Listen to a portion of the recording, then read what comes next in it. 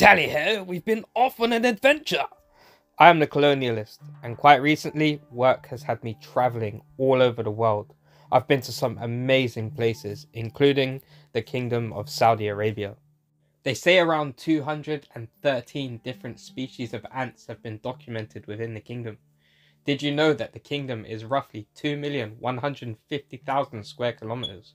To put that into perspective, you could fit the United Kingdom into Saudi Arabia around 9 times. The majority of the surrounding landscape is a hot and arid desert climate. Surviving in this type of environment presents its very own set of challenges. The number one I can think of is hydration.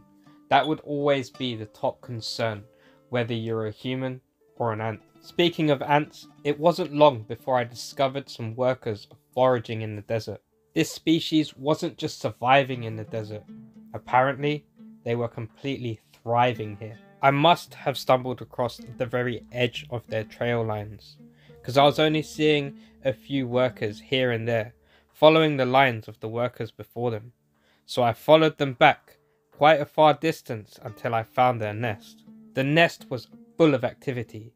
You could almost compare it to Oxford Street in London, or perhaps New York. It was just the hustle and bustle of an inner city society. From this angle, they look like lanes of traffic on the motorway, going in either direction, heading out towards the trail line and back in towards the nest.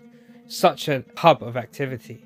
I noticed going in and out of the nest, many of the workers were carrying rubble within their jaws. I imagine they're deep inside their chambers, excavating new ones or expanding the nest. Perhaps this is their moving day and we're observing something quite incredible happening. Is this the evidence of an entirely new nest under excavation?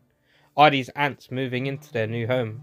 Or are they just expanding their nest for their ever-growing colony? The mind runs wild with what could be going on in there. Unfortunately, I only found these precious few minutes to film what I have here now. Let's take a second to appreciate the species that I've stumbled across here. Look at their amazing bicolor, their red bodies with their dark black shiny gasters, their spindly legs and the speed of which they move across the ground. Now that you've taken a minute to appreciate them, can you identify them? Let me know your thoughts in the comments as to what you think this species could be.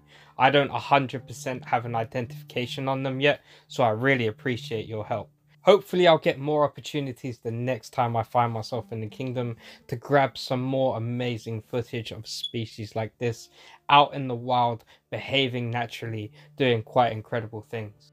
If you want more content, check out thecolonialist.co.uk, and until next time, this is The Colonialist, signing out.